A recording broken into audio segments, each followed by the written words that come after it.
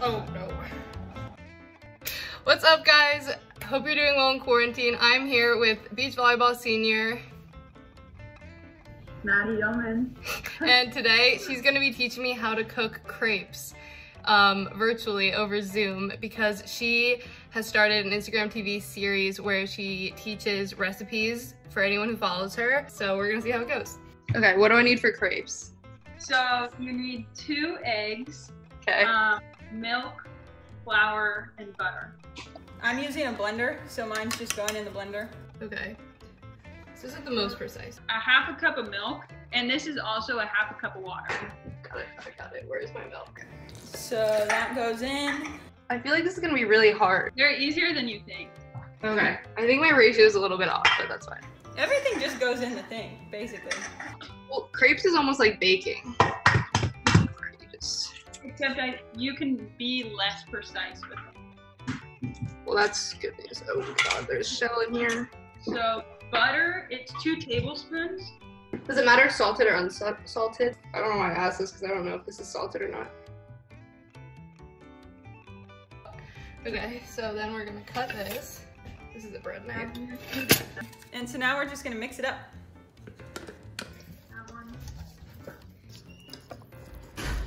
So this is how mine ended up. It's very watery. Now we're gonna take our berries, Oh, make our compote. okay. This basket of blueberries, and I'm just gonna add like. So you put them in the batter? Oh no, sorry. I didn't do that. It's okay. I have my saucepan. Oh, okay.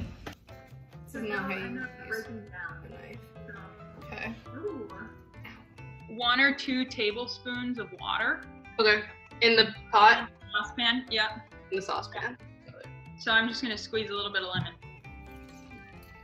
And then if you want to add sugar, you can, but like obviously berries have their own sugar. Okay. So I'm just gonna add a couple spoonfuls. Okay. Oh, probably too much. Okay. Okay, cool. We ready for crepes? Mm-hmm. So we're just gonna pour our crepes in. I don't have a delicate hand though. Yeah.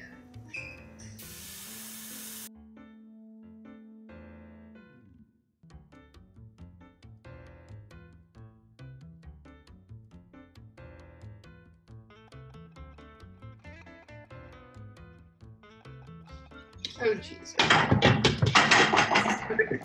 I feel like mine's a little thick. Like it looks like a pancake. If you think the batter is too thick, you can always add more water or milk. Yeah, you know what? It might have been my ratio. I think my ratio is a little bit off, but that's fine. I'm pretty excited about this compote too. And just you can keep like a little eye on it, but it really is like pretty on its own. Mm-hmm. Doesn't need too much. I like that about it. Yeah. I had to pick my favorite quality of a compote. It's that it's on its own. It's independence. Have you ever done a thing where you like flip it? Like this? Like with the pan? Yeah.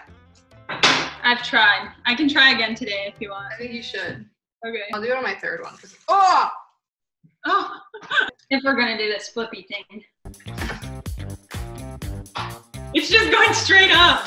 I literally have no idea how to even like approach this. Hey! That's the most exciting thing that's happened in the week. Okay, do you think I can flip this one? That's the whole pan. Yes. Okay. That was so confident. Oh no. Got it. Yeah, I'm going for it. This one, I feel it. Oh. Feels it. Oh my god.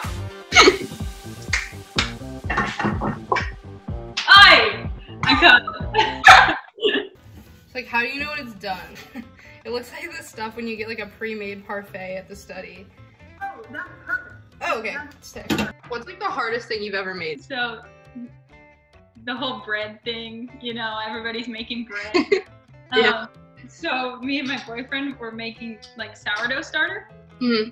And I've been seeing like all these videos like, oh, don't throw out your sourdough starter, like use it to make like all these different things.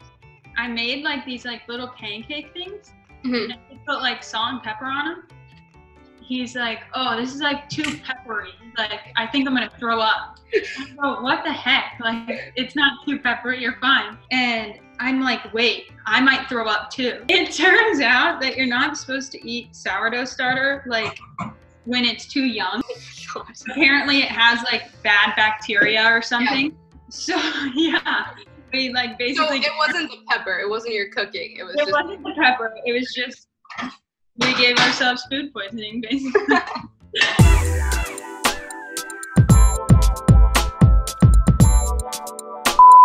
I can tell that hers are the proper amount of thinness, and mine is like a pancake. But I also put chocolate chips on mine. Honestly, better than I thought it was gonna taste. That's good. Okay, well, Maddie, thank you so much for doing this with me and with all the people watching. Do you have anything you want to sign off with? What would be like your goodbye if you were on a cooking show? Just thanks for watching. You don't need to like, comment, or subscribe. You need to, from me. Yeah. Like, comment, and subscribe. Okay, we'll see you guys next time. Bye. Bye.